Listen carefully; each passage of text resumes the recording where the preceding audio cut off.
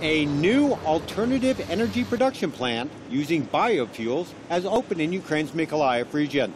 The plant, which uses sunflower husks, tree branches, and household garbage as fuel, was constructed at a cost of $10 million. Analysts expect the facility to become profitable within 3 years. We use waste products from the timber industry and agricultural waste. Wood and husks are burned together. There are issues over temperature differences, but we have managed to find a way to burn these different types of waste together. Local officials praised the new plant and claimed that it was both eco-friendly and unlikely to affect local air quality. Ecological inspectors have examined the complex. Even this close to the facility, we cannot smell burned husks or sunflowers.